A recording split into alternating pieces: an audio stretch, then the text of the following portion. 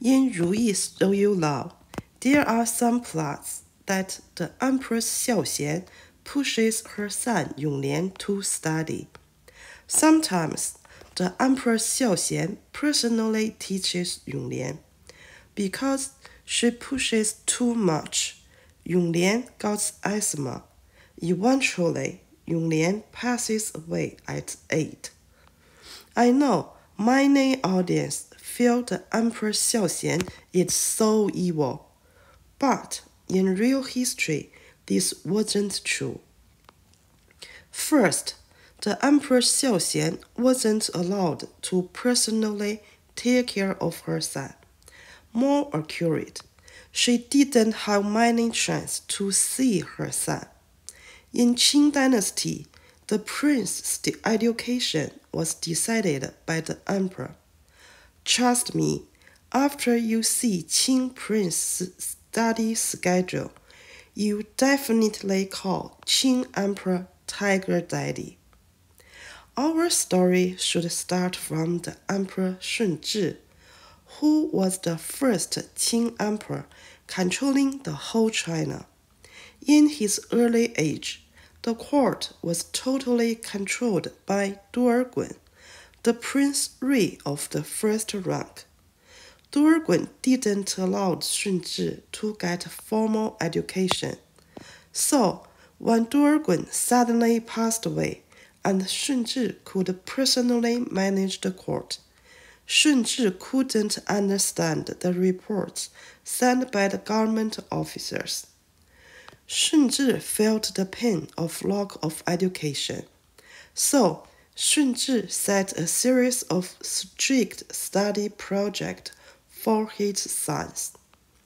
After Kangxi, Yongzheng, and Qianlong's adjustment, in Qianlong's time, the prince's formal education became a very mature system. Qing prince got formal educations when they were 4 or 5 years old. 1 year, they only had 5 days break, including the New Year, Duanwu Festival, Zhongqiu Festival, the Emperor's birthday, and their own birthday. Usually, the prince should wake up at 4 a.m. The first class started at 5 a.m. The release time was at 4 p.m.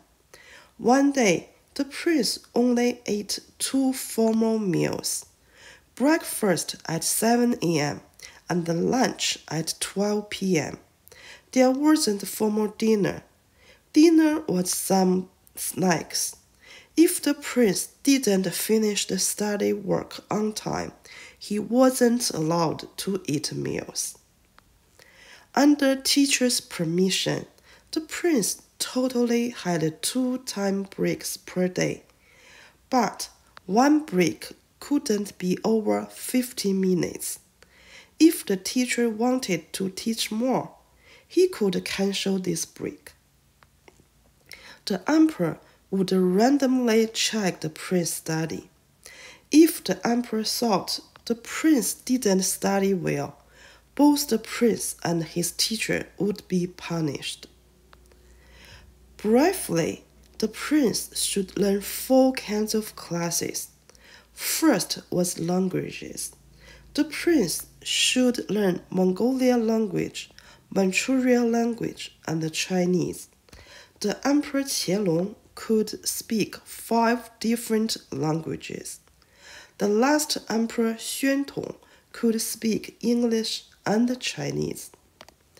The second kind of class was learning classic ancient Chinese books, especially Confucianism books. This class was designed to teach the prince how to manage the country. The third kind of class was a military class. The prince should learn and practice to ride horse and archery.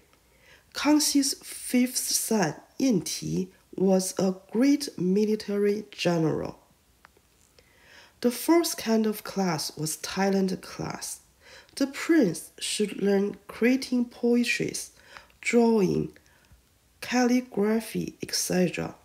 Qianlong's 11th son, Yongxing, was a master of calligraphy. In my opinion, Qing royal family education system was really successful. Compared with other dynasties' emperors, Qing empress was really professional. In future videos, we will see the story of emperors in different dynasties, and you will fully understand why I say Qing emperors were professional. Thank you for watching this video. See you soon.